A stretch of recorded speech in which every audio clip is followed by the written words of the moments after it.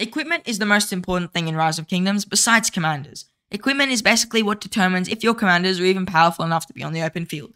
With LIANG coming and Queen DIDO, I'm going to be going over all the equipment you should be using for archers. With the new leadership equipment on top of all of this chaos, I guess, you'll be looking into completely different sets from what used to be meta. My gear set here used to be the best archer set gear, by far and away.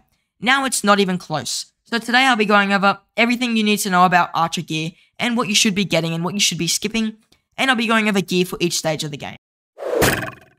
Starting off really early game, in order of what you should be getting, your first thing will be just filling in all the slots. You don't care about the stat type, you don't have any alliance technology, and if you do, it's very minor.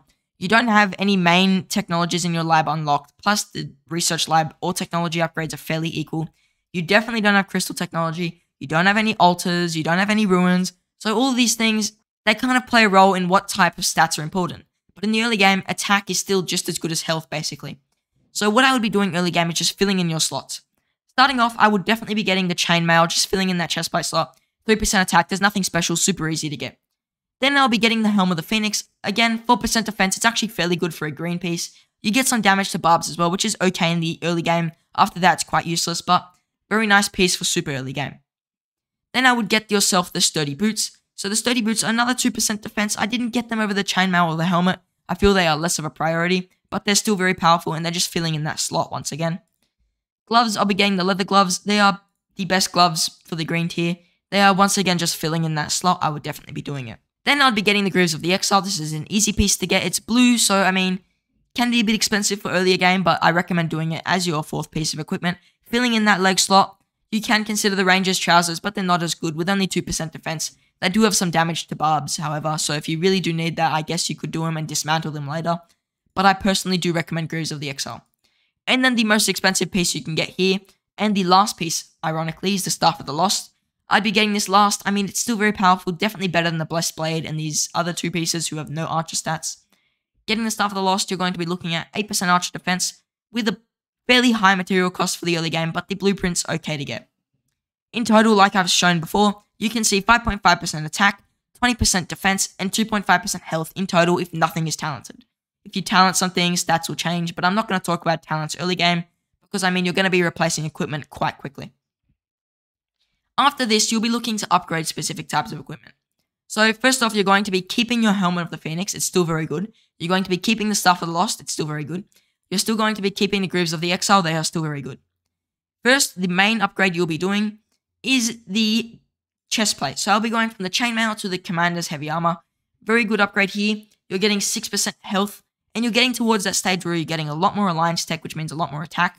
So I would be trying to drop off the attack pieces as often as I can, besides one exception. And then I would also be looking into your boots as your second most important upgrade.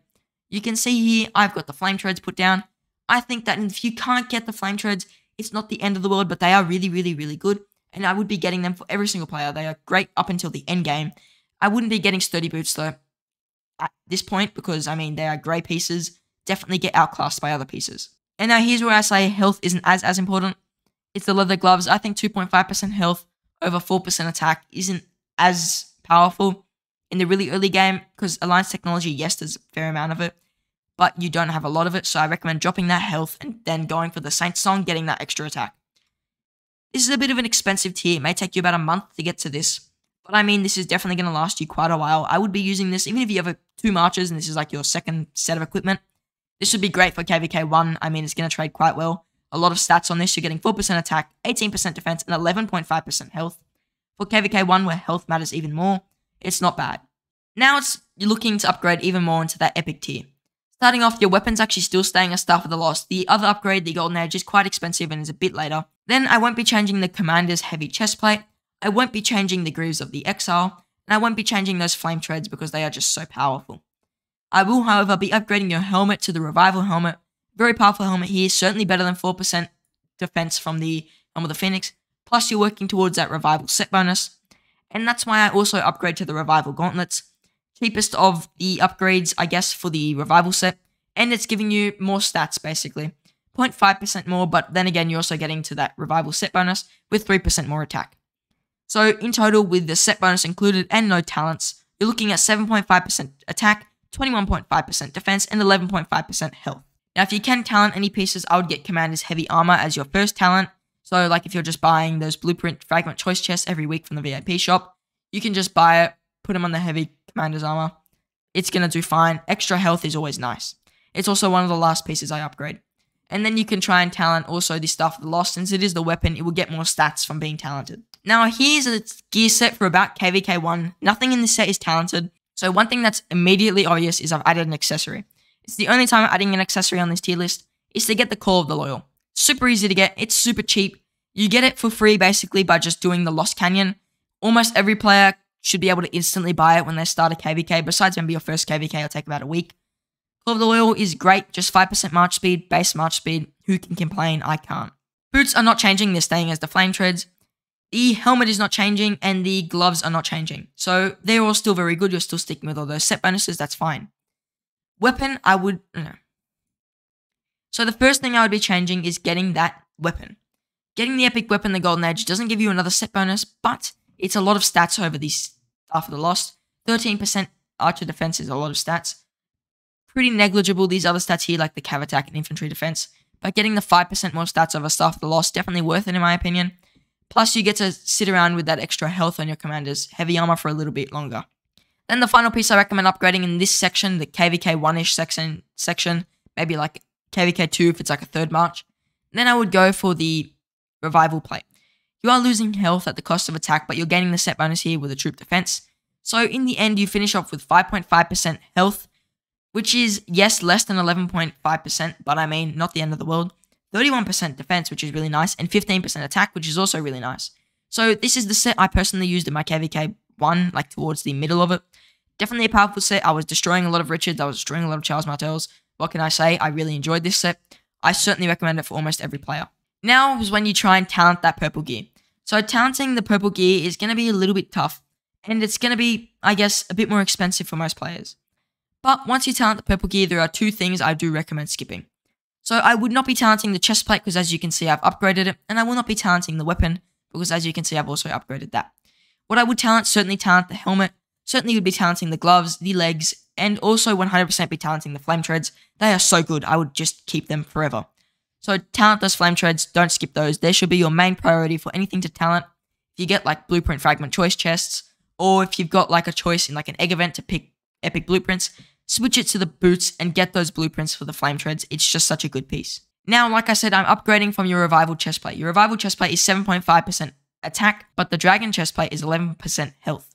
So, I mean, getting 11% health over 7.5% attack is a lot better. At this point, health is an important stat. Most alliances will have max technology, or if not, they are very close to max technology. So, getting that health is better than attack because now at this point, attack is less valuable since Alliance technology carries a lot of attack. It doesn't carry much defense, but a lot of attack. And I'd be getting the Dragon Breath Bow with that 20% defense, plus getting you that set bonus on the Dragon Breath set, giving you an extra 3% attack. So with your talented purple gear included, you're going to have 12% attack, 40% defense, and 20.5% health, which is really, really good. Now, here's where it gets even more expensive, and a lot more gems have to be spent here to get you the blueprints you need. Weapon will be staying the same. I would not be changing the Dragon Breath Bow. Chestplate will be staying the same. Helmet will be staying as the Revival helmet. The boots will also be staying the same. I really do like the Flame Treads until the end game. The first major upgrade, the one I would be saying you focus a lot on, is actually getting the Chassis of the Glorious Goddess. 8% troop health, which is including archers, and 2% march speed is really, really good. Much better than getting that attack, or defense, sorry, on the Revival Greaves, and certainly better than the attack on the legendary pieces. So getting that 8% troop health I do recommend doing from the legendary leadership piece. And also it's going to help you work towards another 2-piece set bonus, which ties in with the next piece you'll be crafting, which is the Gauntlets of the Glorious Goddess. This gives you 6% troop defense, which is better than the 7.5% troop attack, and certainly better than 6% troop attack from talented gloves. So getting the Gauntlets of the Glorious Goddess I do recommend for almost every player. A lot of base stats once you get the 2-piece set bonus, and you're also getting iconics with the legendary pieces as well. And most early game players will have enough iconic crystals to just iconic everything anyways. Now, once you've made that full, like, I guess, upgraded set of equipment now, you'll be looking at 3% attack, so almost no attack at all. It's only from the Dragon Breath set bonus. 39% defense, which is much higher than it's ever been for archers. Like, my full Dragon Breath set, let's just compare them right now. my full talented Dragon Breath set, including set bonuses, I don't think has 39% defense right now. 27.5% defense. If you include the set bonus, there's no defense in there. So 39% defense, you're basically swapping a bunch of attack for defense. Certainly recommend that. And then 28.5% health. Stupidly good. You're getting a lot more health than you normally would. You can see my set's got 11%. If you include the set bonus, which doesn't actually count on the equipment attributes, you'll be 16% health. So you're getting 12% more health. Can't complain there.